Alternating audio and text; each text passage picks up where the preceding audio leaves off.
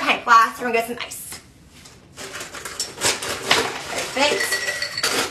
Awesome. Now, you always want to start off with the cheapest ingredients first, because that way you make a mistake, all you have to do, toss out the lime juice, lemon juice, the simple syrup, that only costs you $1. You're not tossing out your heavy liquor, your heavy priced ingredients like your liquor, which costs you $3 or $20. You know what I mean?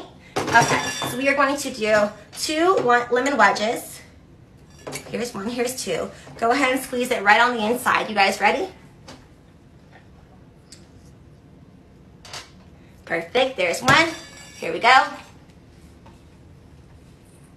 Here's 2. Awesome. So the next thing we're going to do here is we're going to add a 1/2 ounce of simple syrup. You guys ready? A 1/2 ounce is going to be a little 1-2, okay? You guys ready? Let's do it together. Little 1-2. Awesome. We're going to follow that up with a 1/2 ounce of triple sec and a 1/2 ounce of blue carousel. You guys ready? Let's do this both all together, okay? Make some room here. We got this, we got this. So a little 1-2. Awesome.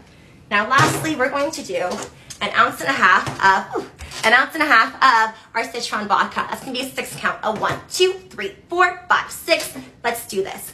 1, 2, 3, 4, 5, 6, and done. Now I want to kind of tell you guys as we're counting 1, 2, 3, 4, 5, 6. You're not holding up 6, 7, 8. No, on that 6 count, you're already kind of pulling down. So 1, 2, 3, 4, 5, 6, and down. Okay, that makes really accurate counts and accurate pours. All right. I want you to grab your shaker, and we're gonna give this a nice good shake, shake, shake, shake, shake, shake, shake. And then one more time, it's the martini. We're gonna give it a nice good shake, shake, shake, shake, shake, shake, shake. Awesome. Now go ahead, grab your martini glass for this one, and we're gonna give this a nice good strain, you guys. Look at that coloring. It's really gorgeous. It's gonna be the blue lemonade refresher. I love that. Now